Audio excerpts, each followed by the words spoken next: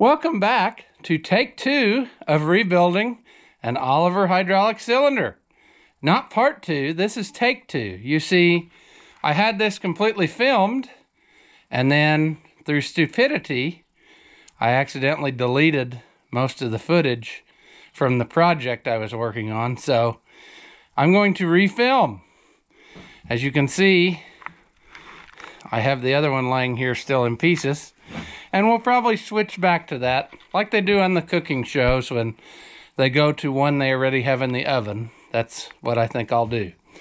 So this is a Cessna type cylinder that was probably from about the late 50 series, and through the 55 series and into the whites.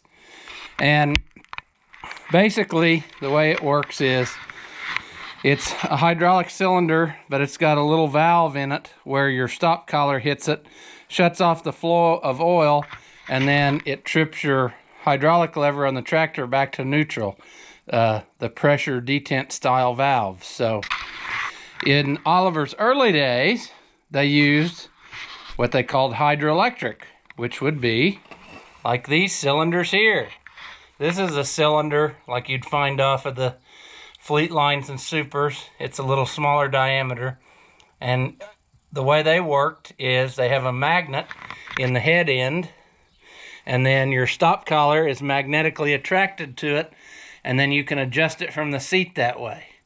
Likewise, here's the style from the mainly what I consider the 50 series tractors era. A little bit different style, but same principle. Magnet in here attracts the stop collar. Your electrics are in here. This one's missing the plug. But anyway, that lets you adjust your depth stop from the seat. But we're going to get started on this one. This is the one that came off that plow, or that I had hung on that plow, if you remember watching those videos. And I know nothing about this cylinder. I acquired it from somewhere. The other one that I took apart, I had actually had hooked up and it leaked. And you'll be able to see, let's see, I can just show you that now. This is the head end of the cylinder, and that one, the seal, maybe you can and maybe you can't see it. Let's see if I can get it in the light. Anyway, the seal inside is no good. There you can see it. It's blown out, and that's the one that holds your pressure inside. And that cylinder was leaking externally, so that was our biggest problem. But since I lost all that footage, we'll start over and pretend that never happened, and we'll take this one apart. So the biggest thing that you're going to want to do is have a bucket ready, because more likely than not, the cylinders will still have oil in them. When you pull on them, it'll go shooting out. I don't know about this one because I've never had any dealings with it until now. And it feels like there's resistance on it. But what I'm thinking it is that this plunger is pushed in. So we may have to free that up or take that out first. And then we'll try to pull our cylinder apart. And I'll show you how to do that.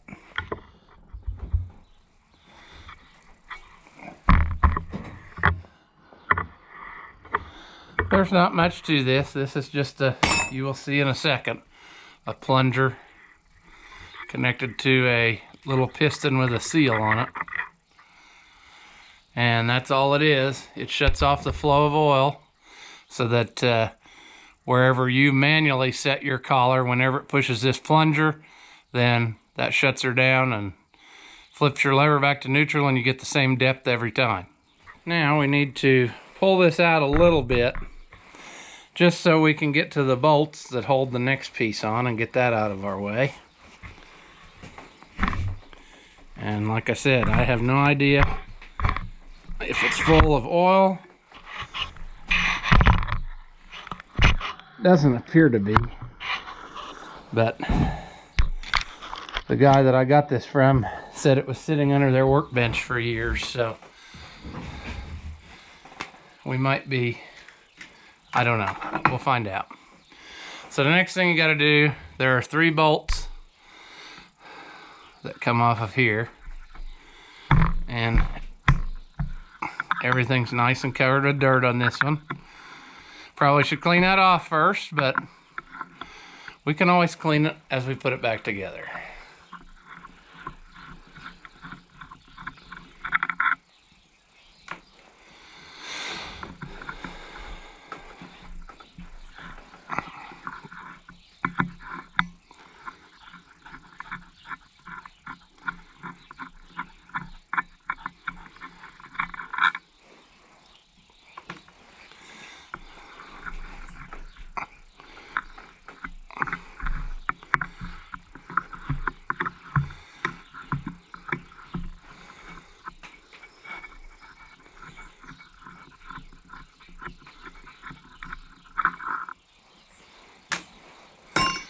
Okay, now this is just a little metal retainer plate. We'll just slide that forward. But this piece is a cast iron piece it's got 3 bolt holes that's open on one end. But it basically holds the head end that has that plunger in it, and then it also seals to this tube, because if you look at these cylinders, the way they work, you have 2 elbows from your 2 remote hoses. This one goes into the head end of the cylinder, so it's what forces the oil this way and retracts the cylinder. This one, which is attached to the piece we're about to take off, sends the oil down this long tube to the bottom, to the back side of the piston, and it's what sends the piston out. So we have to take this cast piece off, and it's just got an O-ring on the end of this pipe, and we'll replace that when we go back together. So just a few little, there we go, just a few taps with the old snap-on multi-tool, and you get this off, and you see it's just nothing more than a cast piece with an elbow, and it has a place for that shut-off valve deal to go. Now we're down to the head end of the cylinder, and what we need to do, actually, which might surprise people, we need to drive it in, because there's a snap ring inside of here that holds it from coming all the way out. So we have to tap this in, and then we have to take the snap ring out and then pull it out. So an important step I almost forgot, before we drive that in to get the snap ring off, we have to get this elbow out, because it goes through the outer barrel and into the head piece here. So that has to come out first. So we'll do that, and then we'll try to drive it in with a brass punch or something and get our snap ring out.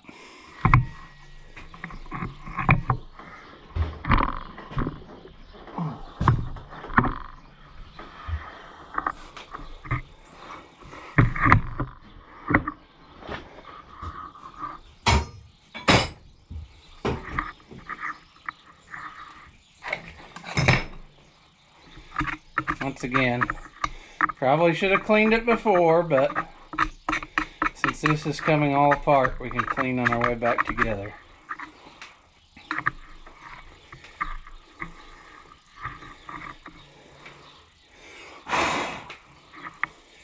So now we're able to continue. And what we need to do is we need to drive this in far enough to get our snap ring out.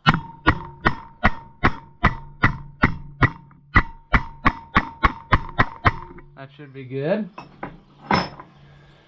We've got room to work. We can see the snap ring in there. At least, I hope you can. Take you closer. You can see the snap ring in there. So we'll roll that out of there. Luckily, our new kit comes with one of those, because you can actually get the seal kit for this style cylinder from Agco still. It's about $100. I'll put a picture of it, the part number in here. The later one, or the earlier cylinders, you're probably gonna have to go to a hydraulic shop and match it up. But these still show as available, and I ordered one, so I know they are. So we will get this out now. Our snap ring, or lock ring, or whatever you want to call it. And it's going to probably require patience. Ooh, there we go. get that off of there. It's just a thin, not thin, but a round piece of wire, and it holds this from coming any farther out, and the bolted piece that we took off holds this from going back in. So they work together and hold the head at the end of the barrel there. So now what we're going to do is we're going to use this as a slide hammer, because remember on the end of this rod is a piston, and we're going to pull it against the head end so we can pull the head end out of the barrel, and then we can continue on.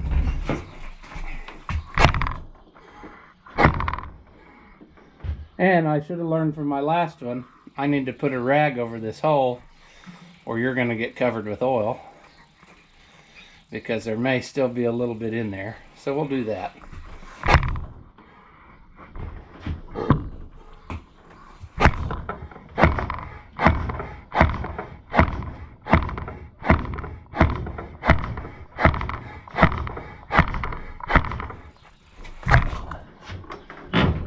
Man.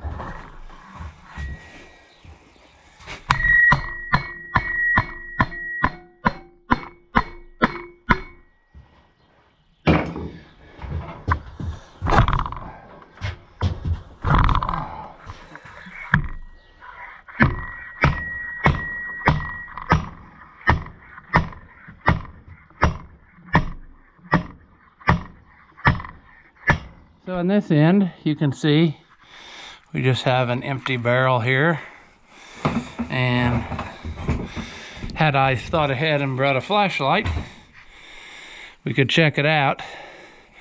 It felt like there was a little bit of a ridge in it when I was pulling it out. This cylinder put up more of a fight than the other one. If you check out this end, here's your piston, and you look at it and you think, oh, there's a seal split, but actually no. It's got three things on it. The outside two are wear rings, which are designed to basically hold everything square in the bore. So that's not any problem that they got that split in them. That's the way the new ones are too. The middle one is your seal that seals against the pressure from both ways. So you have to take this and get this nut loose and get the piston off, because inside of it, and now we'll go to the other one, your piston sits on the rod like this, and inside of it is an O-ring, if you can see that in there. So that's one thing that we have to replace. And then of course our wear rings, I got that one off already, and this one, and then your seal here. So you've got basically four things on the piston to replace. Then on your head end of the cylinder here, you have the inner seal, which does your pressure. I showed you that a while ago. You can see it in there maybe. And then your outer seal is just a wiper seal to wipe the dirt off before it goes back in. You have an O-ring on the outside of the edge here of this head end, and then basically that's it. You see, all this is a hollow area where your oil pushes against the piston. It comes through that elbow, through the hole, and then just fills up on that side of the piston. So basically, you have 1, 2, 3, 4, 5, 6, 7 things to put on, and then you also have your little plunger, which I don't think that a lot of the kits come with this seal, so most of the time they're in pretty good shape. I don't think I've ever really run across one that I had to replace. So if the kit doesn't have it in it, we'll just leave it alone. And then there's an O-ring on this fitting to seal. But really, that's all we have. There's also an O-ring on this tube, I guess I forgot to mention. So we actually have 8 things to replace. But this is just a regular O-ring, so no big deal. Now, when you go to get this piston off of here, you're probably going to end up needing an impact. At the very least, you'll need a long breaker bar. And what you need to do is clamp it in such a way where it's not going to move. And I like to either bolt the clevis to a table or clamp it in the vise like this. Do not clamp on this or you will ruin it. If you have to, You can put a piece of baler belting or something around it and then clamp it in the vise. But ideally, I would much rather clamp the clevis end and then get it loose. You're going to need an 1 11/16 socket, which, if you're an Oliver person, is a common size because this is the size it takes to get the filter housing off of the open center hydraulic units. Like on the 1550, 1650, 1750, 1850, 1950, or the 1655, 1555, any of those with that style hydraulic unit. This is the size of the nut that's on the end of the cast filter housing. And there are several other things in Oliver land that use this size too, so it's not a bad investment if you don't have one. I've already got this loose, so I'll just go ahead and take the nut off and then show you how to get the piston off.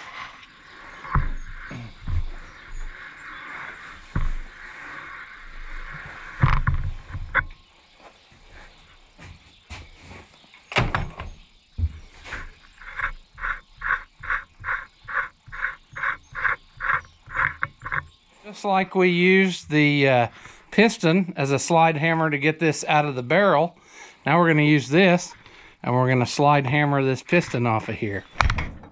Usually just a good swift stroke will get it off, and then you don't have anything marred up.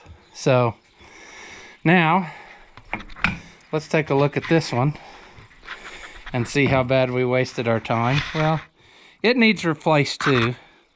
If you can see it, there's a cut in it, and so it's old and brittle too, I'm sure, so this isn't wasted. There's a chunk out of it.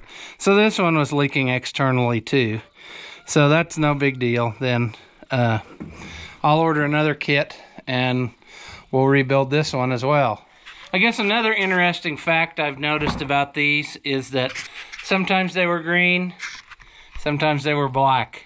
So I would say it depended on the year. Probably later in the 55 series they switched to black. So I think it looks good either way, you know, when you paint them up. But I'll probably put that one back to black and this one back to green. So we will clean everything up and get ready for putting them back together. So I think we'll go ahead and probably call that the end of part 1, the disassembly. And next time we will get everything cleaned up and put it back together with the new seals. And hopefully when we're done we have a working cylinder. And now that I've got 2 apart, I can order a second seal kit and have 2 working cylinders. So that's probably what I'll do. As always, if you enjoyed my videos, give them a thumbs up. Hit the subscribe button if you haven't already, because that really helps me out and it doesn't cost you anything. Thank you again for watching, and I'll see you in the next one.